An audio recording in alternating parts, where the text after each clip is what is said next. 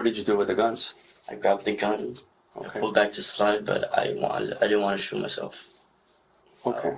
I intended to shoot myself before, but I couldn't. Tras una solicitud de récords públicos, en el video de la entrevista que ha recibido Telemundo 51, las autoridades han eliminado el audio de la confesión con los detalles del crimen y han enviado el audio íntegro separado que hemos subtitulado al español sobre esta foto de la libreta de notas del investigador. I woke up, I went to the kitchen, I grabbed one of the kitchen knives, and then I went to her room, and then I... It's okay, you can say it. I killed her. What type of knife was it, do you know? It was just a big size kitchen knife. That big? Yeah.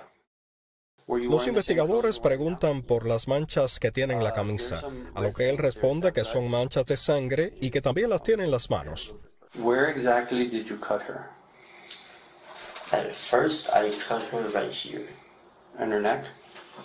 It's like a type of vein that goes to your neck right here on both sides. Do you know what that's called? Like an artery or something. An artery? Yeah. Okay.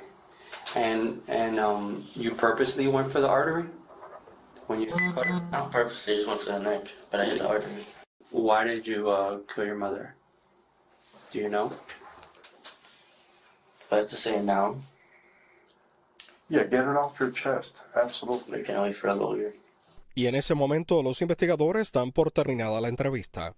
Hoy sesionó otra audiencia a la que compareció Derek Rosa y también asistieron el padre, la abuela, familiares y un grupo de madres constituido en redes sociales quienes abogan por que Rosa no sea juzgado como adulto.